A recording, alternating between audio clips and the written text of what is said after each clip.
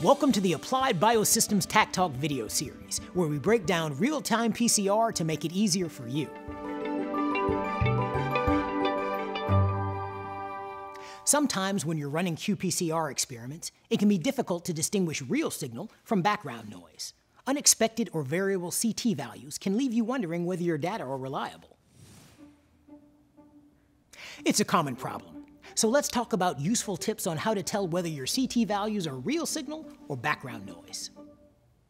First, make sure to run a no-template control to compare your experimental samples to. If your sample signal looks similar to your no-template control, it's most likely background.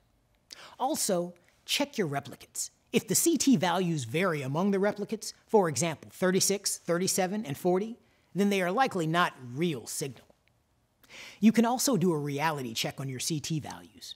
In general, single copy detection occurs at a maximum CT of 37 in a 20 microliter qPCR.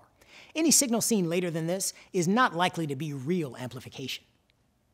Often, you can easily tell whether you're looking at true signal or noise by looking at your data in the instrument or analysis software.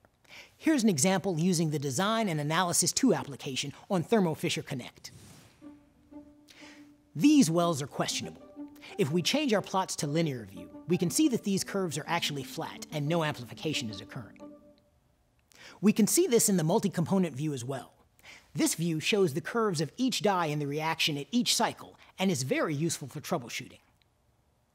In this way, we can check the curve's exponential amplification, which indicates real signal as opposed to a linear upward drift, which can be caused by probe degradation at the end of the run. We can even overlay the wells with our no-template control samples and see that there's not much difference, so we can be confident that those wells did not represent real signal. Finally, you can also make sure the threshold is going through the exponential phase of the curve. For example, here, you see that there are CTs at 28 and 36, but the curve with the CT of 36 is at the plateau, not the exponential phase, so this is most likely not real signal.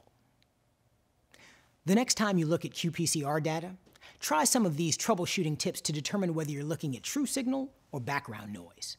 We also offer training courses on the principles of qPCR and data analysis at our regional training centers.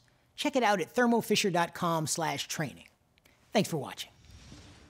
Find more Applied Biosystems Taq Talk videos at thermofisher.com/taqtalk.